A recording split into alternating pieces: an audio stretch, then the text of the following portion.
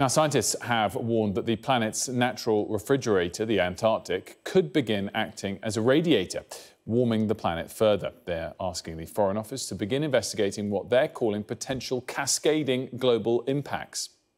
At the moment, it acts to cool the planet. It does an amazing favour for us. It reflects sunlight back into space. But if the ice is being lost and the snow is being reduced, then Antarctica stops absorbing heat and then acting to heat the rest of the planet, and that will exaggerate global warming. The second reason is that there's enough ice in Antarctica that if it all melted, the ocean surface globally will go up by many meters. Now, that might not happen in our lifetime. It might take some time to achieve it. But the reason it will happen in the future is because of what we're doing now. Well, our science correspondent, Thomas Moore, has more for us. Well, it is now midwinter in Antarctica and the sea ice should be at its maximum extent, but it is at a record low, far below the record set last July.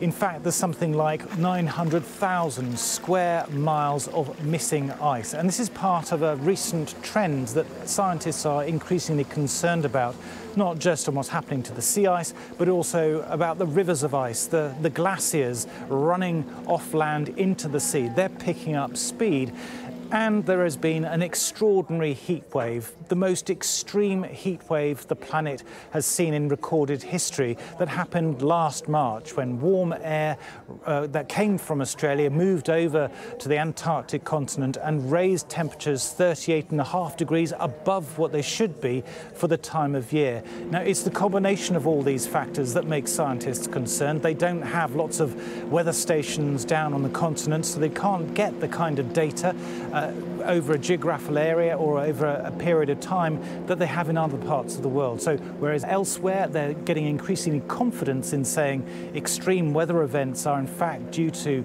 man-made climate change, here they don't know for sure. But it's the fact that there are so many other aspects of Antarctica which are under stress, seeing these extreme events, that makes them pretty confident that this is climate change that is now reaching one of the remotest parts of the planet.